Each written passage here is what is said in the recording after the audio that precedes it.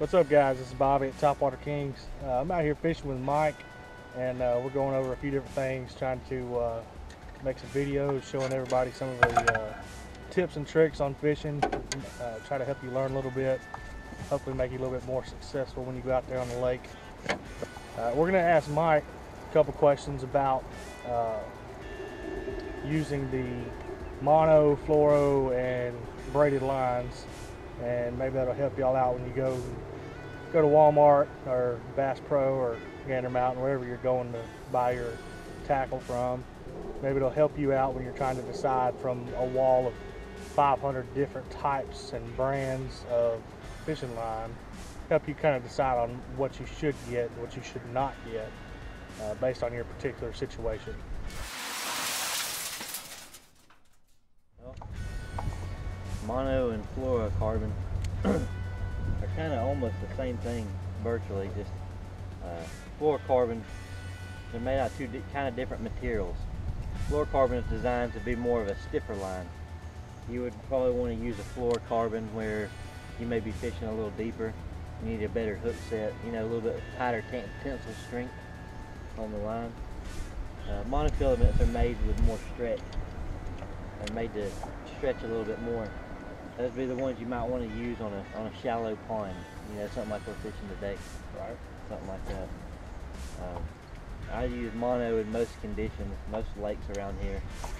And of course there's braided line, which is pretty much braided fibers. There's nothing like Flourocarbon or mono. It's basically like a braided rope. But I like to use that in any situation where you're going to be fishing from the middle of the water section to the top water section, simply because it's very abrasive. If you notice, if you run braid across anything, any type of rock, wood, anything like that, it's very abrasive. It'll cut very quickly, and you'll go to hook set and lose your fish. So I try to stay away from any braid in any situations where my lure is going to make contact with any type of structure. You know, you want to make sure that it's not. Make sure that you're going to fish in a situation where you're not going to run into structure. If you're going to be running into structure or dragging on the bottom, I would typically tend to stay to your monos and fluoros. So braid is pretty much better as far as for strength. You know, if you're trying to catch something that you know is going to have some weight to it. It's got sheer strength. But you don't want to use it anywhere that it might rub against any kind of structure, logs, rocks, anything like that, because it's just going to tear it up. It's monofilament. Believe it or not, monofilament is tougher than braid when it comes to the abrasion of it. When it comes to running against objects, a monofilament is a lot tougher. So if you're going to go fishing around, let's say you're going to go out to one of the bigger lakes and you're going to fish around one of the bridges, what if anything is actually good for that? I would go with monofilament. Go with mono? Yeah, it would be your best candidate in that situation with lots of rocks around where you're using a crankbait or jig or a worm. You're going to be running into all those rocks. So your general #1 go-to line for a normal bass fisher is just going to be mono. Correct. Other than the certain situations you might require braid. Right. I like to, like I said, I like to do braid on any of my middle to upper section bait, because I mean, everybody knows, you know, if a fish hits 30-pound braid and you hook set it, there's no doubt you got a good hook set, because there's no give to it at all. It has no stretch. So it was the immediate weight of your hook set is the immediate puncture per poundage, same poundage in the fish's mouth. So versus in a like a fluorocarbon monofilament, at the point of hook set, if you've got a certain amount of pounds, you're going to lose the poundage on your hook set between you and the fish because it's got stretch. Naturally, if you say you're pulling 15 pounds of pressure, that fish is going to receive less than that. So that's when I would like to go to the braid. You can get a lot better hookups, especially on top water. So is there any different knots that you need to tie, like if you're tying on, whether it's mono or braid, what knot are you using when you're tying your hook on? After you get this fish in, we'll talk about it. How about that? All right.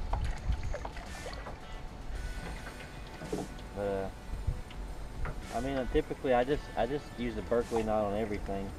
I've been told there's certain knots for braided line. I haven't so much followed that. No? I just use the Berkeley knot for everything, and it holds. This is where my success has been with it. I'm sure there's other knots though that are be more successful, but I don't typically lose fish, so I think the Berkeley knot's a good success.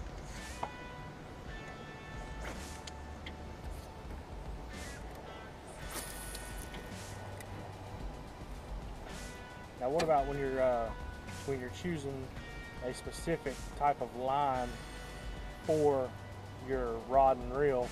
If you have either a bait cast or a spinning rod, is there a Yeah, there's a guideline actually. what is that? If you'll look at this one don't really say it. If you'll look around the rim right here, it'll tell you the poundages. This particular reel right here says it has a line capacity of 180 yards of number 4, 40 yards of a 6-pound, and 100 yards of 8-pound. You just got to kind of abide by that. Which actually I think I got 10-pound on here, which is a little bit over, but it still holds that too. Now, what's the difference between when you buy the line, your braided line is going to say a different pound than what it actually is? Can you explain that? Yeah, even though your braided line says like 25 pounds, its actual diameter is about 6. So, like a 25-pound braid would have it'd be the size of a 6-pound mono or fluorocarbon. So if your reel on it says 6, you need a 6, right, you can either get a 6 in mono or get like a 25-30 in braid. Okay. It'll tell you when you go to look at your poundage, it'll tell you it's equal to the diameter of X amount in mono. Okay. It'll say the same as 6-pound diameter or 12 pound. You just go by that. Now, what about your rod? Does your rod have the same thing on it? It does.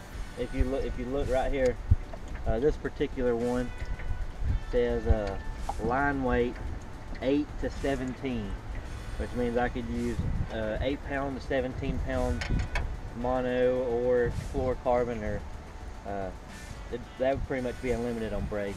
17-pound diameter in braid's probably a couple hundred pounds. You can use any size braid. It just it tells you right there. It tells you what line the lure weight suggested. It tells you the length. A lot of these rods will tell you that. Does yours actually say it on it? Yep. Mine is lure weight 1/4 ounce to 1 ounce, line weight 10 to 20 pounds. 10 to 20. Yeah. So your rod, that rod right there would be good for essentially anything you needed to do. And it's not listed on the reel. Now, for people that go out and they're listening to us and they think, okay, well, I'm going to be fishing mostly in deep waters, and I'm trying to get a larger fish, and they go buy some braid. They put their braid on their rod and reel, and they go out, and they realize they can pull on their line right here, and all it's doing is spinning off. They can't reel it in. They can't do anything. What's the problem?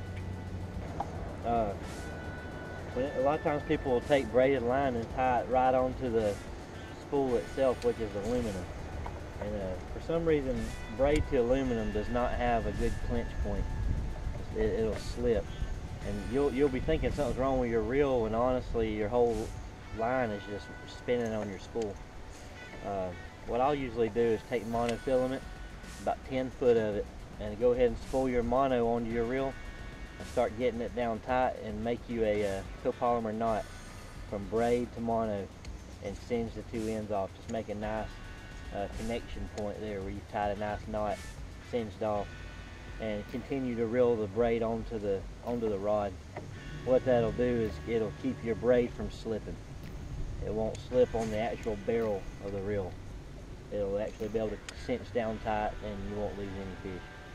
I've actually had some friends tell me they've hooked big fish and it pulled all the line off of the reel and just take it because they didn't tie the braid on right. And it just kept pulling. There's nothing they could do to stop it, Yep.